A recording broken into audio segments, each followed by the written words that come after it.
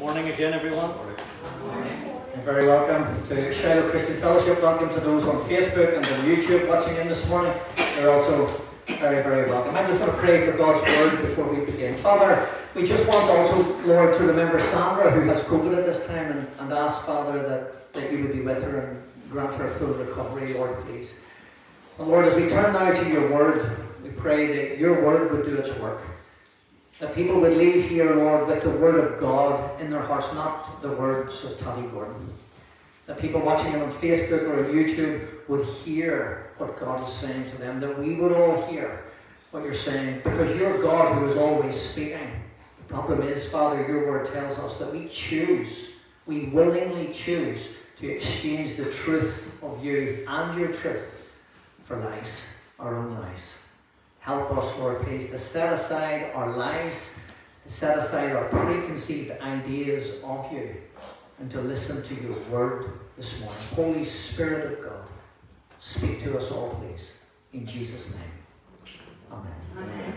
Well, last week, if you remember, I always think when I'm doing this, because I speak the last Sunday, then I speak the introduction again for the Wednesday night Bible study, and then you come back this week and you're speaking the introduction again. I think, my goodness, I have this embedded in my mind now. But last week I spoke about the guy called Charles Blondin. And Charles Blondin was the French tightrope walker, and he was famous for walking across Niagara Gorge or Niagara Falls. And basically, it's 1,100 feet wide, and it was 160 feet drop. And he walked along on this tightrope. In fact, he did it on stilts. He did it in a sack. He took a chair out, put one leg of the chair on the tightrope, and he sat on it reading a paper. He did it blindfolded, and all the people on both sides, they were shouting and cheering and saying, "You're the greatest! You're the greatest! You're the greatest!"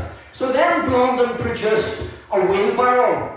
And he said to them, "Do you believe that I could take this barrow across?" And they went, "Yes, yes, yes, you're the greatest, you're the greatest."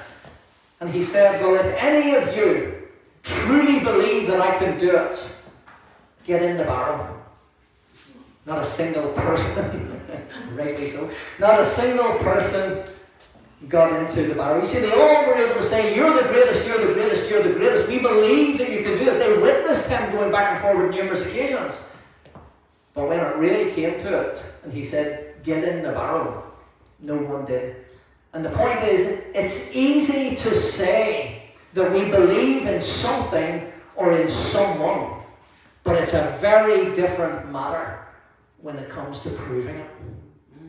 You know, in the church and in the world, many people say they believe in Jesus. That's very nice.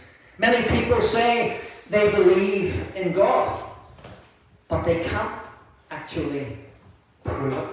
I told a story years ago about a few of my mates were all around the house, and we were all trying to justify ourselves as these great Christian people and how we could prove. And so the thing was a very famous line. If it became against the law to be a Christian, would there be enough evidence to put you in jail? And so we were all arguing with each other, was there enough evidence, and we couldn't find. And then my brother Joe came walking into the house at the time, and I said to him, "Here is my salvation." Now he'll answer. So I said, "Joe, is there enough proof that I'm a born-again Christian?" And he went, yeah, you've got Christian books." I was like, I'm glad he didn't find the porn mags. So I'm just joking. Before anybody thinks I need to be taken out and flayed. But that was it. That was the evidence. He thought, my goodness, I've got Christian books. I mean, many people have got a Bible in their house, and there's probably more spiders' webs around than you could possibly imagine. So, in the church and in the world, many people say they believe in Jesus, but they can't prove it. They have familiarized themselves with the things of Jesus or with the things of God, or they have a limited built-in knowledge of God's existence. But neither of these groups actually know Jesus. They have never experienced what we're looking at, the work of the Holy Spirit in conversion. The term is being born again, or being brought into a right relationship with God. And they have become victims of what I have called the Judas deception. It is a satanic lie.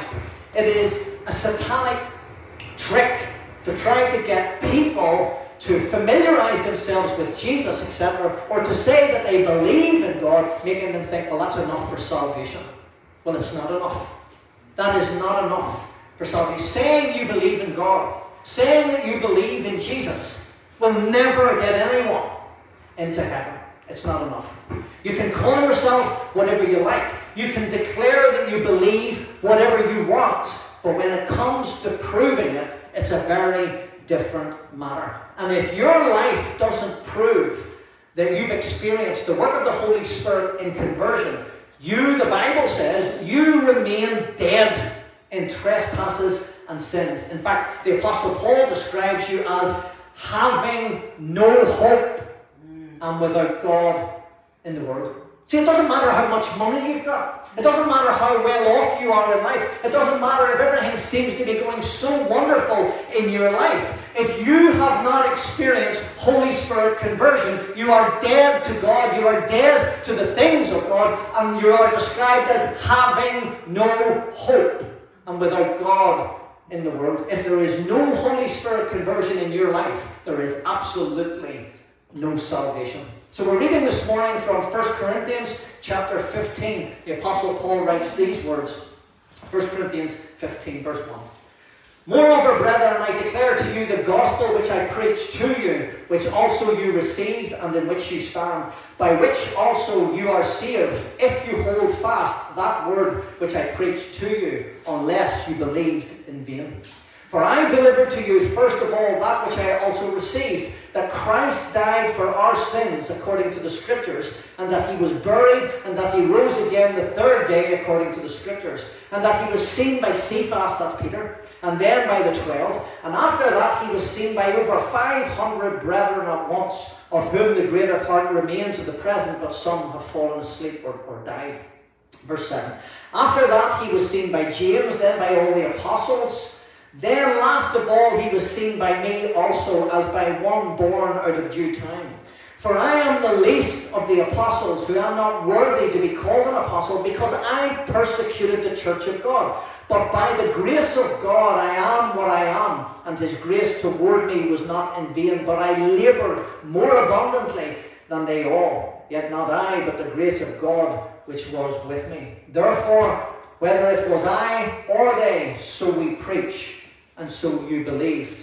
And one verse from 2 Corinthians chapter 5 and verse 17, very famous verse, Paul writes, Therefore, if anyone is in Christ, he is a new creation. All things have passed away. Behold, all things have become new. Very often we read the Bible and we just read over it and we don't really take the time to ask questions. What does he actually mean when he says certain things? And I think it's a good thing to do is take your time. It's not a race to get through the Bible, but take your time and at times pray it back to God and say, what's he talking about, or what does this mean? Well, let me explain. When Paul speaks of himself and the Christians in Corinth having received, you read it there, having received the gospel, what he actually means is this: the gospel which we heard, the gospel which we took hold of, and the gospel which we made a part of us. Now here's the problem that we have. A lot of people hear the gospel. We have people shouting the gospel in the streets. We have people shouting the gospel, on Bangor's seafront in the summertime. We have people shouting, and I have no issue with people shouting the gospel. And a lot of people hear the gospel, but they don't take it to the next stage, which is to take a hold of the gospel. And then there is the third stage where they make it a part of them. So a lot of people hear the gospel. A lot of people actually can also take a hold of it and say, oh God, wasn't that a really good message that he spoke today? And maybe think about it and take a hold of it. It's a bit like the parable of the sower, where Jesus talked about the seed being sown. And some, fell on the rocks and on the hard ground, and the birds came and took it. So that's the ones who hear it, but it just gets taken away very quickly. And then others fell in among the thorns and hard ground or whatever. The only one that mattered was the one that fell on soil that was prepared. And a lot of people will hear the gospel and it's just taken away like that.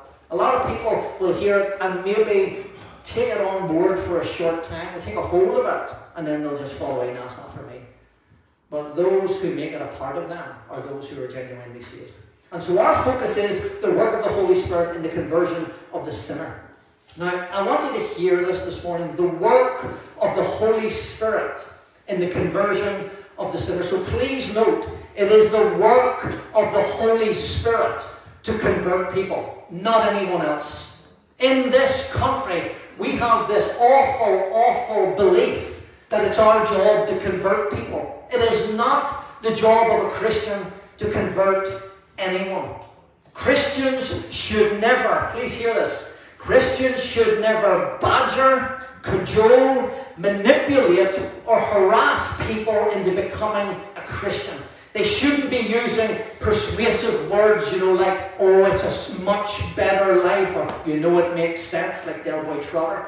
We're not supposed to be doing stuff like that. And why? Because it can mislead people to believe that they have become a Christian, when in fact the Holy Spirit has not converted them. And here's the problem with the Judas deception that I was speaking about last week. The churches in Northern Ireland, and I can't speak for other places, but the churches in Northern Ireland are filled with people who are under the Judas deception. They believe that because they go to church, they believe that because they do certain things, or that someone got them to say the wee sinner's prayer, they believe they're saved. They go to church regularly, they pay into church regularly, they do all of these nice religious things, but those things do not and cannot save anyone. You have to undergo conversion, which is a work of the Holy Spirit. A drunk came up one night to see Spurgeon, the famous preacher. I've said this story many times. But the drunk came up to Spurgeon in the street and burped in Spurgeon's face and said, "Here you, I'm one of your converts." To which Spurgeon replied, "I can tell, because you're certainly not one of the Holy Spirits." And here's the problem, as I said, the church is rife. Please hear this. The church is rife. It is packed with man-made converts who foolishly believe that they are Christians. Christians are not called to make converts. Christians are called to make disciples, and there's a difference. It is the work of the Holy Spirit to convert sinners, without which no one, I don't care how religious you are, I don't care how often you pray, how much you give into church, without the Holy Spirit converting you, no one can be saved. Well, I was reading during the week about psychology. That's the study of the mind and how it functions. And the will to live. You know when people talk about the will to live, oh, he's lost the will to live and all of this stuff. Well, the will to live in psychology is described as the drive for self-preservation. And it's usually coupled with expectations for future improvement in one's state in life. So listen to it again, because it's dead simple when I break it down into English. Okay? The will to live in psychology is described as the drive for self-preservation, usually coupled with expectation for future improvement in one's state in life. In other words, people aim to live. People aim even to survive in the hope that things will improve. And it reminded me of the 1993 D. Ream song. Remember, things can only get better, when that liar Tony Blair used it as his election campaign. Things can only get better. I don't think so, Tony. You made things so much worse. But look at the state of our world. So you can almost hear D. Ream singing here, things can only get better, things can only get better. Look at the state of our world. Do you seriously think that things can only get better? Take COVID-19 and the pandemic at this present time. Over 5.6 million people worldwide so far have allegedly died from COVID-19. Think of all of the associated illnesses and the people who have died who haven't been able to get hospital care or whatever because the hospitals are overwhelmed by COVID-19. Think of all of the lies and the deceit and the conspiracies around COVID-19. Think of Russia, for example. Russia at the moment, look at the antics of them, right on the border with Ukraine, could potentially spark a war in Europe. Look at the ongoing wars in Yemen and different parts of the world. Look at the conflicts that are happening in different countries. Look at terrorism.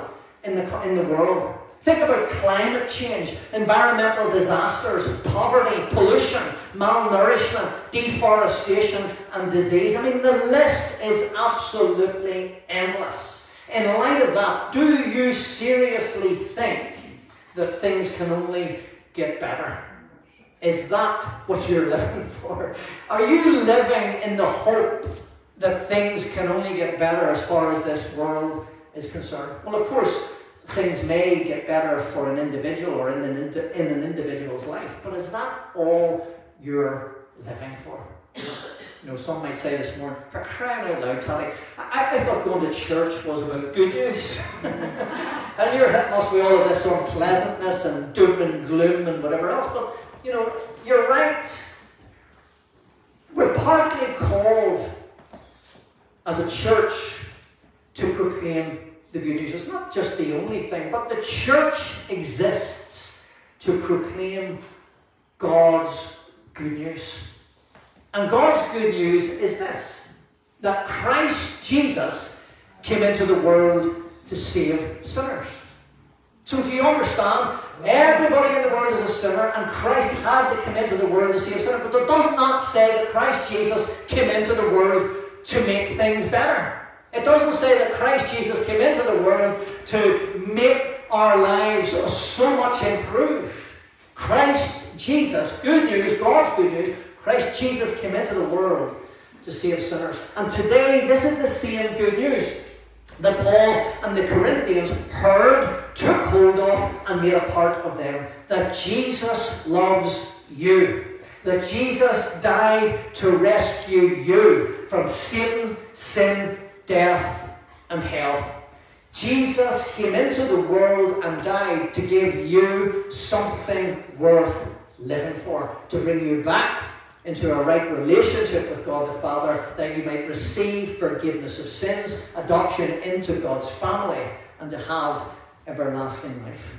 Whatever is going on in the world, and let me be clear, so that, you know, I don't want to leave in here with doom and gloom, but let's tell the truth.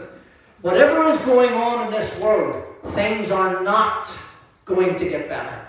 You may be fooled into thinking things are going to get better, but they're not. So whatever's going on in the world, the good news about Jesus, the good news about Jesus, I can't even find where I am on the notes. That's how much is good news. The good news about Jesus, and that Jesus gives those who take a hold of, who here take hold of and make part of them, this good news, this gospel of Jesus, it gives people this: a new will to live. Do you understand? Now that I've found where I am. Whatever's going on in our world, things aren't going to get better. But the good news about Jesus is that it gives those who hear it, who take hold of it, and make it a part of them, it gives them a new will to live in our world of need and of suffering as we wait for the better world to come. Because, ladies and gentlemen, there is a better world to come. But you can only get there through faith in Jesus. But this new will to live, this wonderful will to live, and it's only given by the Holy Spirit. It isn't about like psychology. It's not about self-preservation. It's about self-denial. As we hope for, as the Bible says, the glorious appearing of our great God and Saviour Jesus Christ coming to take us to that better place. And trust me, it's going to happen. If someone asks me on a personal level, I'm not telling you it's what the Bible says, on a personal level, do I believe that Jesus Christ will come back soon? The answer is yes, I do. Do I believe he's likely to come back in my lifetime? Yes, I do. So if you're not ready and that event happens, you will be lost for all eternity. But this new will to live, given by the Holy Spirit, it's not about self-preservation, but about self-denial, waiting for the glorious appearing of our great God and Saviour, Jesus Christ, who's coming to take us to a better place. Jesus said, whoever wants to be my disciple must deny themselves, take up their cross, and follow me. Do you hear that? You hear what Jesus is saying? It's not like the world. The world is all about self-preservation and gathering around you as much as you can. Jesus says the opposite. Whoever wants to be my disciple must deny themselves, take up their cross, and follow me. The Christian's new will to live is a direct outcome of the Holy Spirit in conversion in that person's life. And it includes a denial of our former sinful ways and a desire to live for God's glory. Paul says it in 2 Corinthians chapter 5 and verse 17. If anyone, this is the wonderful thing about the good news of Jesus.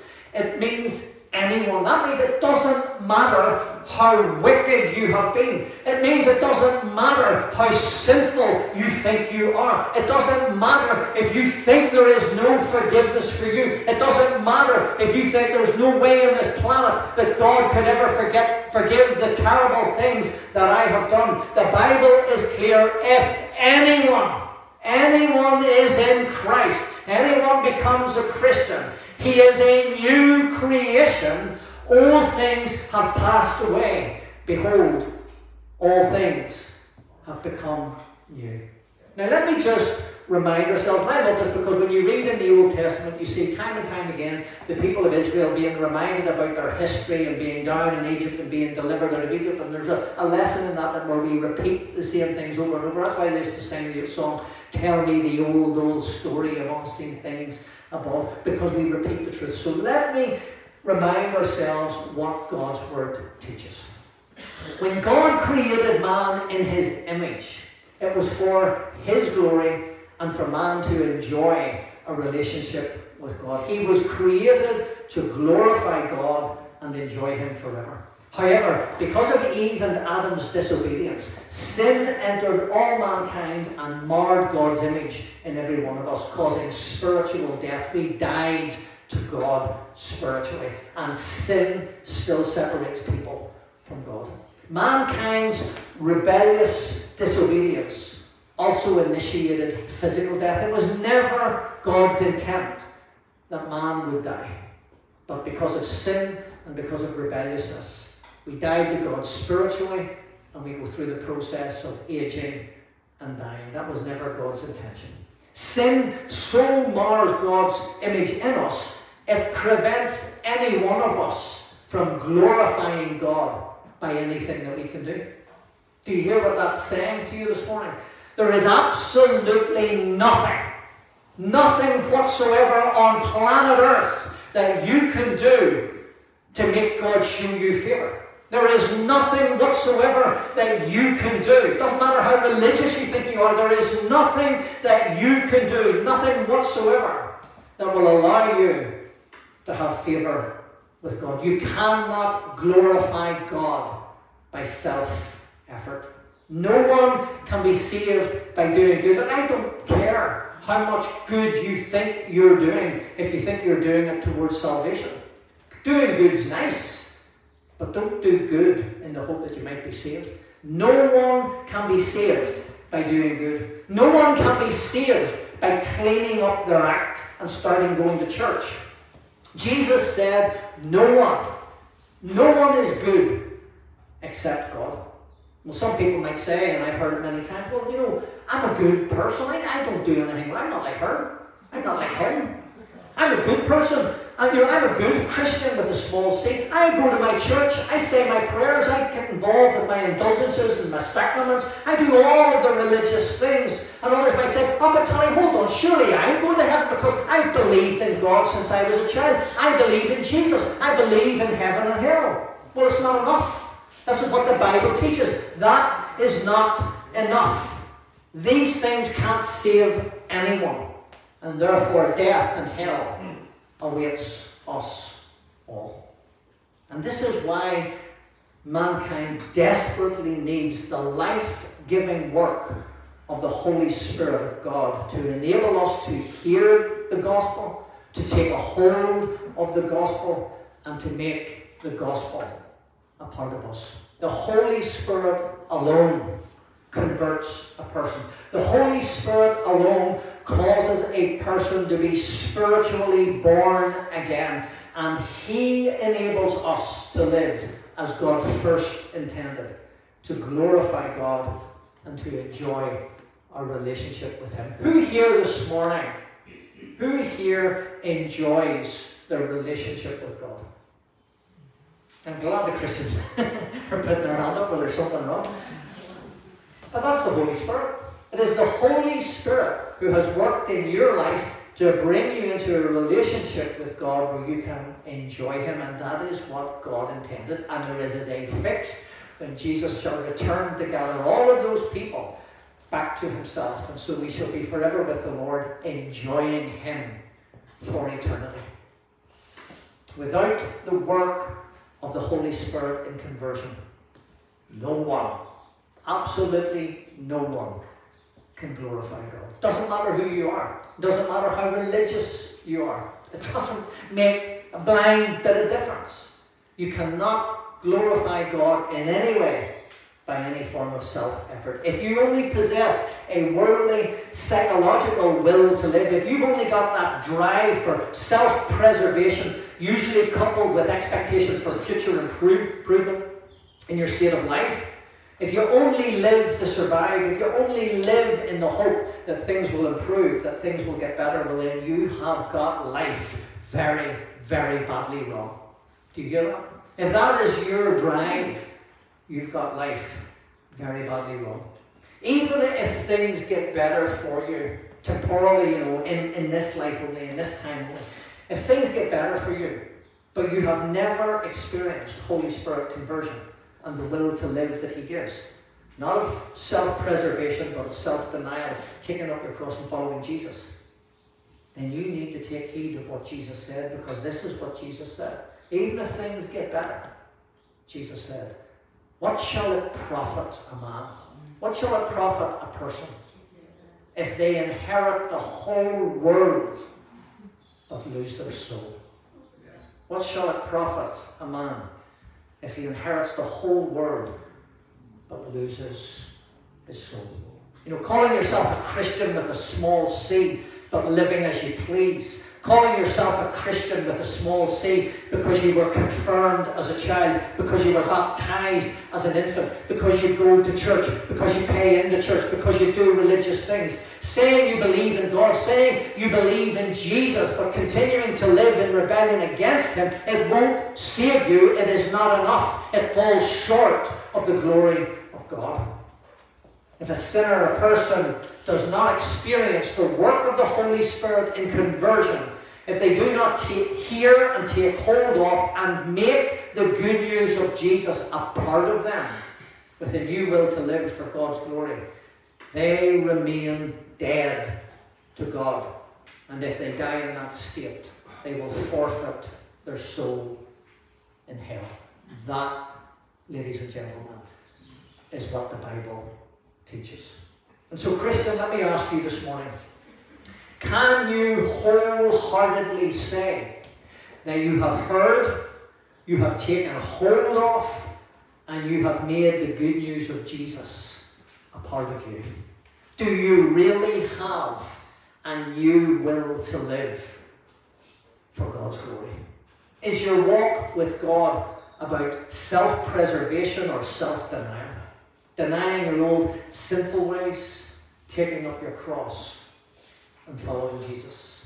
If so, well then all I can say is press on with Jesus, knowing this, that for you, Christian, things can only get better.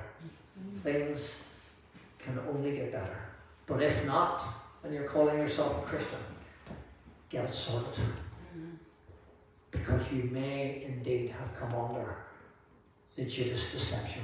You're only acquainted with Jesus and the things of Jesus, but you don't know Jesus. And if you don't know Jesus personally as your Lord and Saviour, you are dead to God. You are dead to the things of God. And God's Word describes you as being without hope in the world, without God. Get it sorted. Maybe this morning there's someone here or someone watching it on Facebook or on YouTube and you're not yet a Christian. Well, let me just say to you, what's your life all about? What are you living for? Is it all about self-preservation, living, surviving, doing your damnedest to make sure that life is so good for you, and you're hoping that things will get better. And what if they don't? What if after all of your striving and all of your hard work, what if life just doesn't get better? Well, what if it does? Jesus said, what shall it profit a man if he inherits the whole world but loses his soul? I don't know what your hopes and your dreams are, what you aspire to in this life, what you're wanting out of this life. But Jesus is saying to you, listen, even if you get everything you want and much, much more, what does it profit you if you inherit the whole world but lose your soul?